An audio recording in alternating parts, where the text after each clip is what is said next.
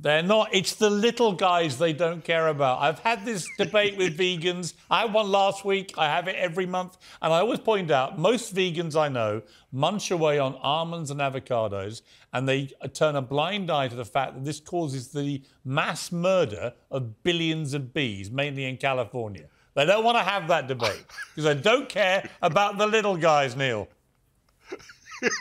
My only reaction there is that comment was addressing only vegans who are vegans because they don't want to kill animals. Yes, no, I agree. Other reasons to be vegan. Of course. For health or the environment. No, I'm talking specifically kill. The ones who run into steakhouses playing sounds of cows being slaughtered. They're the ones that munch avocados and almonds, invariably. Yeah, and by the way, and they are dining upon the reproductive organs of plants.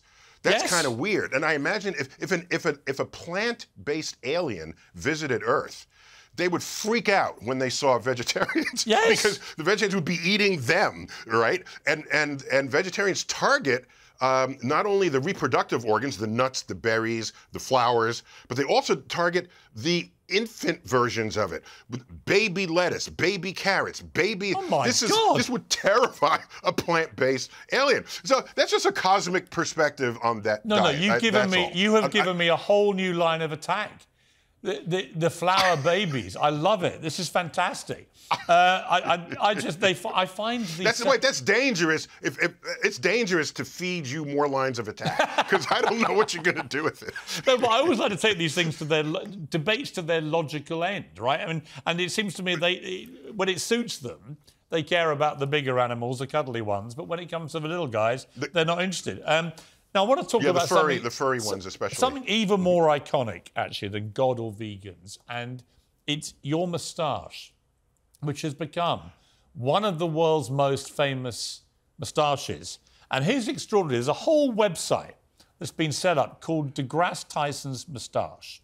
And we did a bit of research ourselves, a bit of scientific research. And there's a moustache montage that we have here, which is quite extraordinary. It turns out almost every brilliant scientist has had a magnificent tache. Nikola Tesla, the inventor extraordinaire, great tache. Louis de Broglie, discovered the wave-like nature of all matter, great tache. Hans Geiger, famous for the Geiger counter. Robert H Goddard built the first liquid-fueled rocket. And, of course, Albert Einstein, probably the one nearest to your own. You've become the modern-day godfather of science moustaches, but very much running in a sort of a great, long, historic list of great taches. I never thought about it. This mustache, I've never shaved it in my life.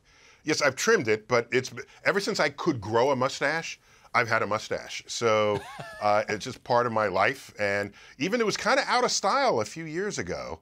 And I was a little bit, I did get rid of my mutton chop sideburns. I figured, okay, that's from 1978. I could lose those. But I did keep the mustache. But if I were to vote among those mustaches, I would say, we remember Einstein as this wire-haired, gray, big, bushy eyebrows. But he was a dashing young man. You see him in a tuxedo. Yes, look at that mustache. That's like a Magnum PI mustache right there.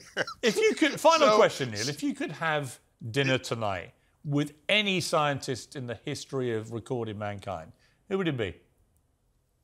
Yeah, it would be, no question about it, Isaac Newton.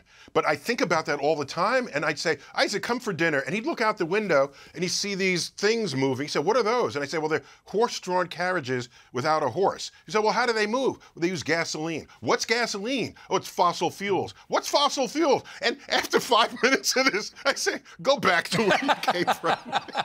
Also, unfortunately, your answer... There's so much that has happened since then. Well, your answer is completely... I don't know if I have the patience. Well, you killed my theory also, because Isaac Newton famously was clean-shaven.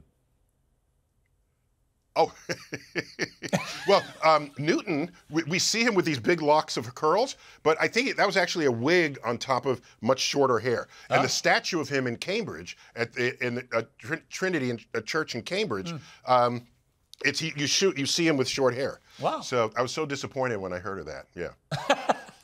Neil, I could honestly interview you every single day and it would never get boring. You've got a fantastic way of bringing this stuff to life. To Infinity and Beyond, a journey of cosmic discovery.